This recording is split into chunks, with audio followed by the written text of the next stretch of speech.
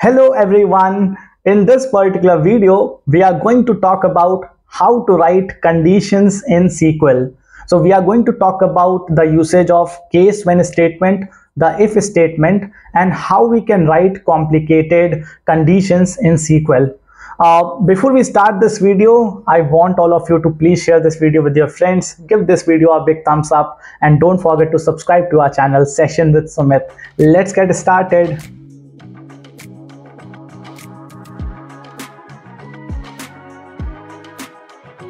So now let's talk about how we can write conditions or conditional statements over SQL. And to write conditions or conditional statements, so we have two functions or two ways in which we can write conditional statements. Number one is using function if. This is the first one method. The second method is using case when. So let's try to understand both of them. For this particular example, let's create one table: employee ID, name, salary, and grade. Let's add some records. 01, 02, 03, 04, 05, 06, AA, BT, CZ, IM, LK, OM, 10, 12, 20, 25, 26, 06. Now what is my objective? My objective is to basically use the salary column and assign some grade based on the following condition.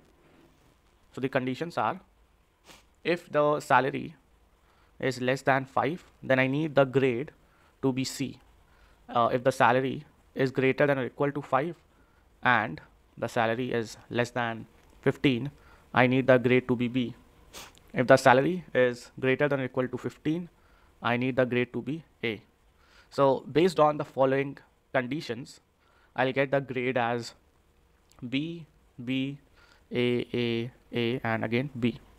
So how we can generate results like this in SQL? It's very simple. We use what is known as case when. We'll write select a star. So I need all the columns and the rows. Then case when salary is less than 5, then I need C. When salary is greater than or equal to 5 and salary is less than 15, then I need B. When salary is, or maybe we can also write else because we do not have any other condition post this. So else I need A and as grade from the table employee. Now just see the pattern. It is very simple and easy to understand. So the case when statement starts from the keyword case, ends with the keyword end. Between that, we have this block which has two components: when, then, and at the end of the conditional block, you have to mention the else. So in nutshell, the case when statement starts with case, ends with end, and in between you will have when, then, finally else. And this is how we write case when statement. Now if you have only one condition, see, using case when, you can write multiple conditions in a very structured format. But let's say you only have one condition. For example, I want to assign grade A if the salary is more than 10, else I want to assign B. In that case, since I only have one condition, I can use if salary is greater than 10, I need A, else I need B. This is very similar to what we have in Excel. If the condition, what I need if the condition is true, what I need if the condition is false. But it is not just limited to one condition. If you want to use if to write multiple conditions also, you can do it. So you have to write nested if. So how the nested if would look like? It would look like something like this. If condition is salary greater than, or so let's say less than 5, then I need C, else I'll apply another if condition. If salary is greater than or equal to 5 and salary is less than 15, then I need B, else I need A, and I'll call this as grade column. So this is how you can write nested if. So any of the particular technique you can use, but the easiest way is that when you have to basically apply multiple conditions, prefer using case when. If you have to apply only one condition, prefer using if. Also, if you're working in MySQL platform, in my case, I'm using MySQL platform. So this is basically the function if, but for MS SQL, which is Microsoft SQL, this function is IIF. It is not just if, it is IIF. So IIF will work for MS SQL, while this remains the same, case when. So now let's look into one example. Here we have the churn data table, and as you can see, we have customer ID, tenure, phone service contract, and various other details. Now let's say I wanted to convert this column into 1 and 0. We will be first using the case when statement. So select, I need all the columns, so star, comma, I want to write a case when statement, so case when. Now please remember one thing, the structure that I am following over here is not compulsory. The reason I write my code or my query in such a way is because I want to make it very nice, clean and readable. But you are free to write it in one line itself. As all of you know that when you are using SQL query, you can write it in one line, in two line, in n line, as much lines you want. But when you want to run it, you just select the complete query and execute it, right?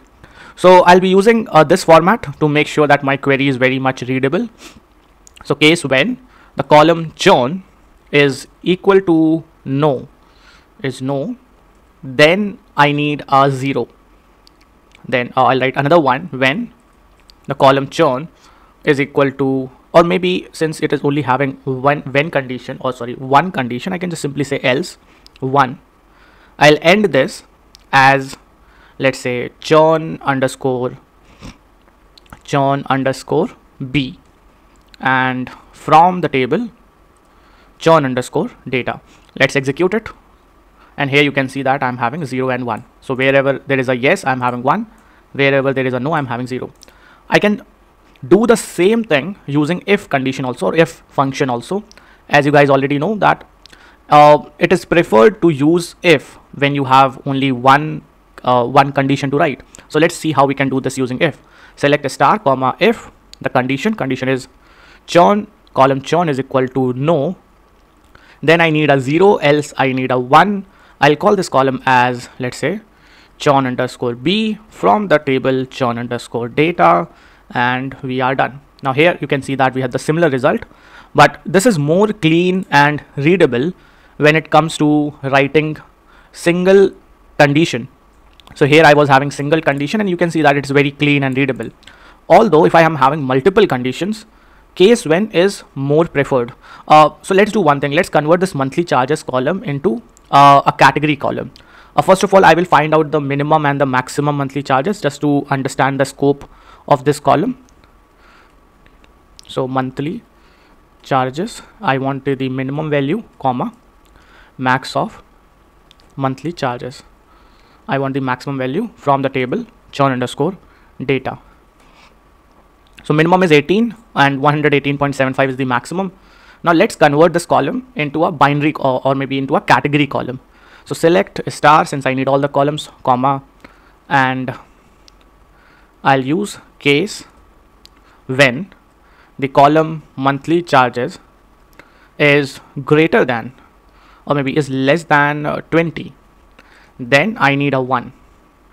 When, or maybe let's use a category over here, A, when monthly charges are greater than or equal to 20 but monthly charges are less than, let's say, 40, then I need a B. When monthly charges are greater than or equal to 40 and monthly charges are less than, let's say, 80, then I need a C. And when monthly charges are greater than or equal to 80 and monthly charges are less than, let's say, 100, then D, else I need it to be A1, and I'll end this as let's say M monthly C, monthly C from the table churn underscore data, and let's execute this. Okay, there is some spelling mistake, I believe that. MONTHLY, and over here MONTHLY monthly. Let's execute this, and here we have the result, right? So when monthly charges are greater than 100, you can see that I'm having A1 over here.